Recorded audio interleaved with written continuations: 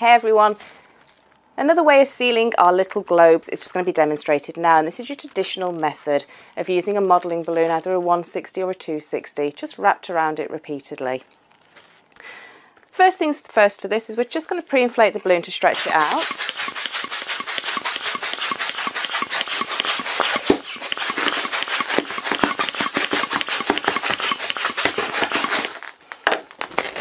Just to open up all your little seams on it.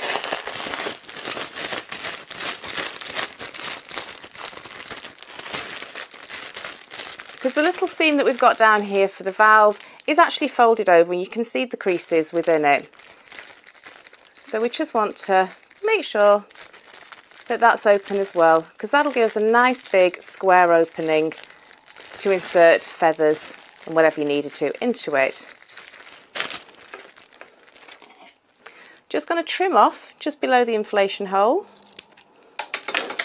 and that still gives us a lovely long neck to tie with.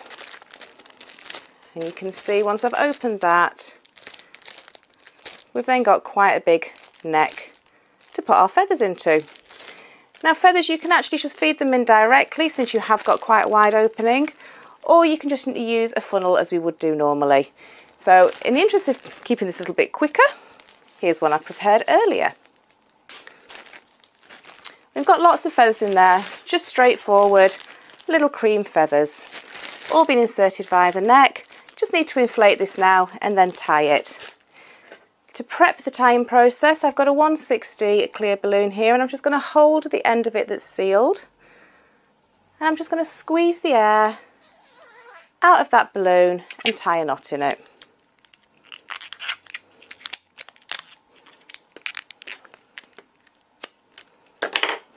And that just makes a 160 ribbon that's really, really stretchy. So I'm not going to get any air bubbles in when I'm going to be sealing the balloon. Just going to inflate this now with helium, so bear with me a second.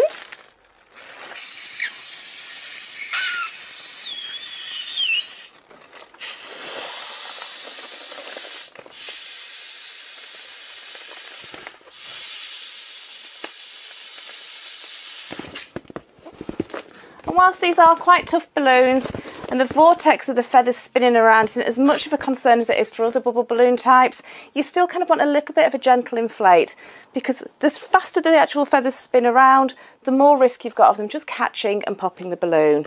So very, very easy to do in the other bubble balloons. In this one, since it is a bit tougher, not as simple. I'm just twisting round the neck of my globe and then taking my 160 balloon, and I'm just pulling that really, really tightly as I'm wrapping around.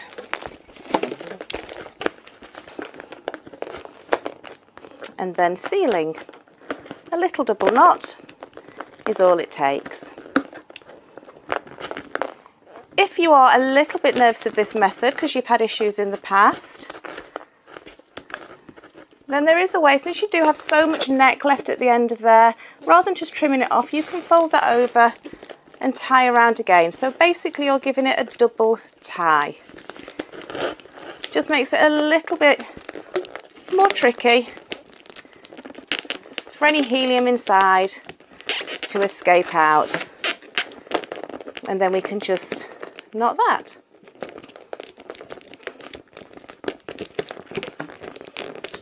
So you're effectively using the latex to seal it in two places. Seal it once round the nape of the neck of the balloon, and then folding over the neck to do it again. So I'm hoping that's getting picked up on the camera so you can kind of see what I've done on there. Don't worry too much about the mess, because we can hide that with either our little balloon collars or our bows.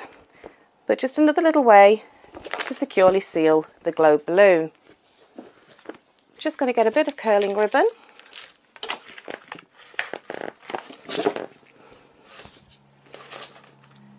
Do a little cinch knot, like so.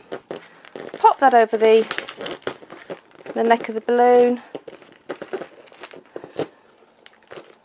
and then tie. And here I've got a little bow that I've made earlier. Very straightforward, simple bow design to do, that I can just tie onto where we've sealed using the finer ribbon, the little organza ribbon that's on here.